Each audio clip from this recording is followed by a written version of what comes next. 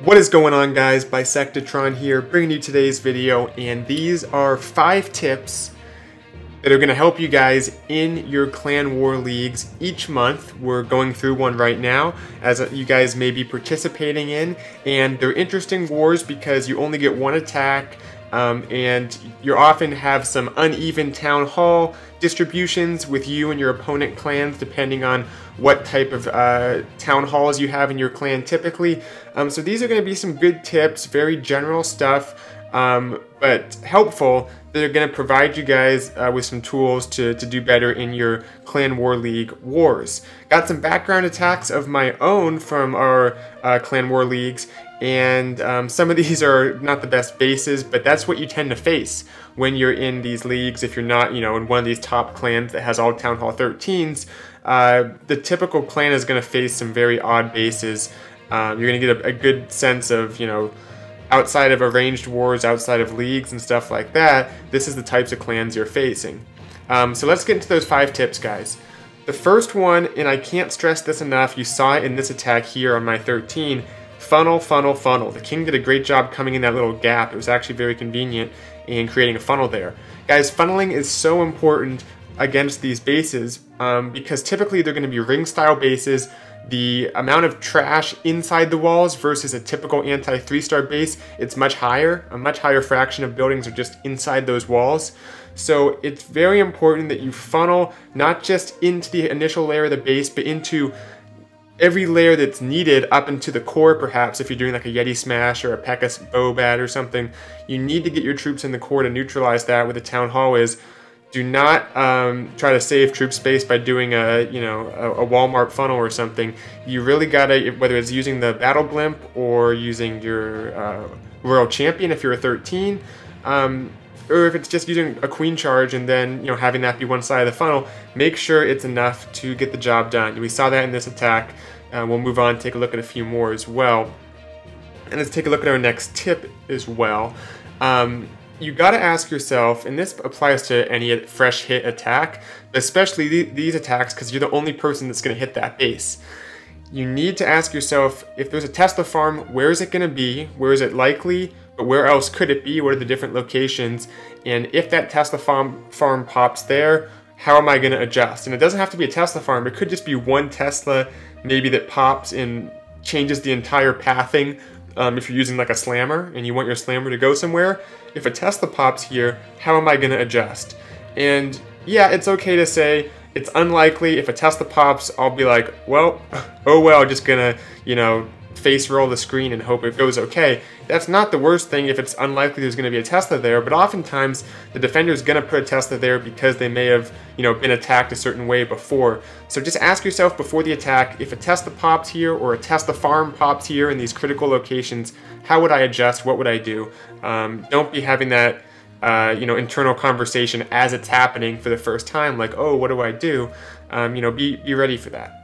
Okay, tip number 3. This is a kind of a cheeky little method, is bring a backup battle blimp. What do I mean by that? Well, oftentimes in an attack you'll bring a siege barracks, you'll bring a stone slammer, you might not be bringing a battle blimp. But if you're a Town Hall 12 or a Town Hall 13, you can yourself train siege machines. You can have a battle blimp that you're able to switch to during the attack in case things go south and you have to try to secure the 2-star. Obviously, it goes without saying you do not want a 1-star bases, and that can happen and lose you a lot of wars if you do. So a good way to adjust to an attack that's already going poorly from the start and you haven't already used your CC troops. Let's say you're doing a queen charge and the queen doesn't go in the base and she was supposed to get the town hall. Well, if you only have a siege barracks, you're going to have some trouble getting the town hall perhaps. But if you're able to switch to a battle blimp, you can directly target the town hall and take it out and still get a high percentage 2-star perhaps, which is enough to be satisfactory. So it's not going to apply to everyone who are lower town hall levels, and it's not going to apply to all attacks.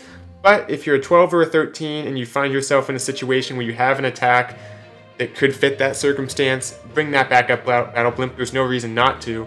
You just don't have to switch to it if you don't want to.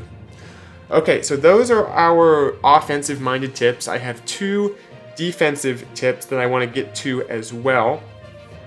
But first, I want to give a quick shout out to the attacking side of the equation.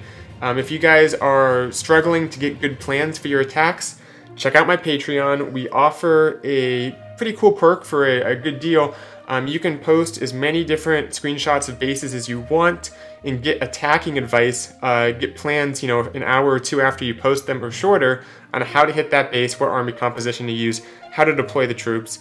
So that's a good thing to have for wars like these, and my patrons tend to use that service a lot right now in these kind of critical wars, to try to get those medals, to try to get their clan leveled up in the Clan War League system.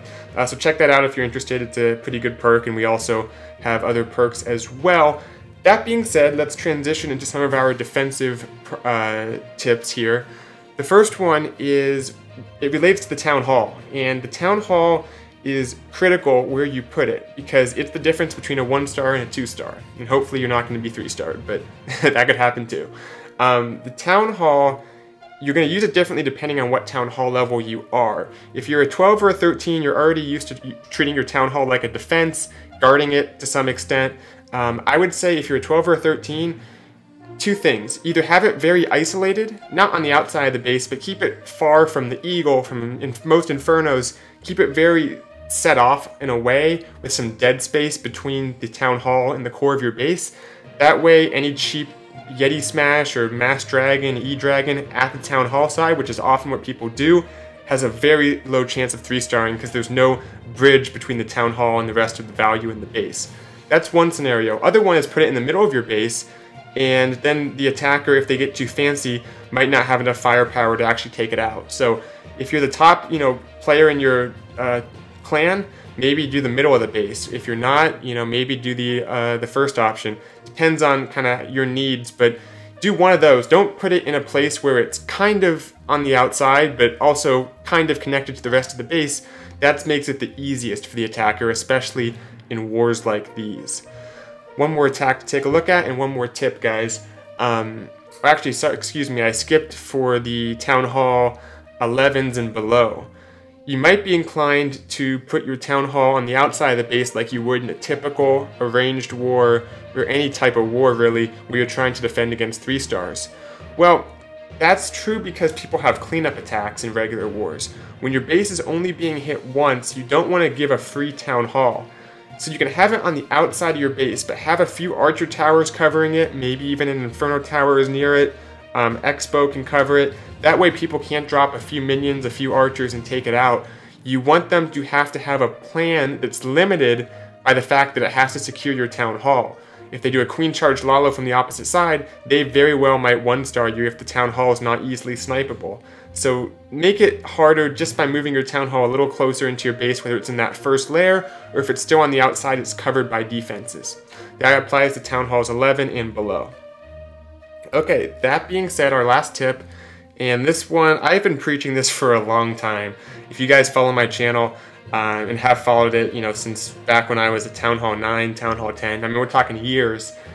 I've been saying this for a while, and I will still preach the Troll Tesla.